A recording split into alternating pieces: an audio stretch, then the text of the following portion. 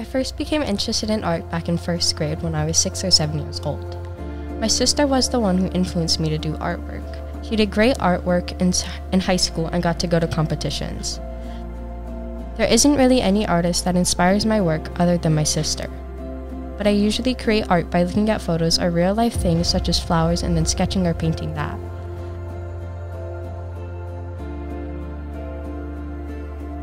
I like creating artwork because I get to make whatever I want and be creative.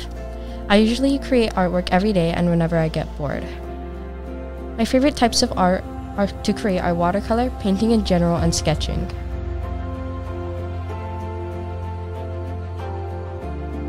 I usually do art for a hobby, but it would be fun to inspire people with my artwork.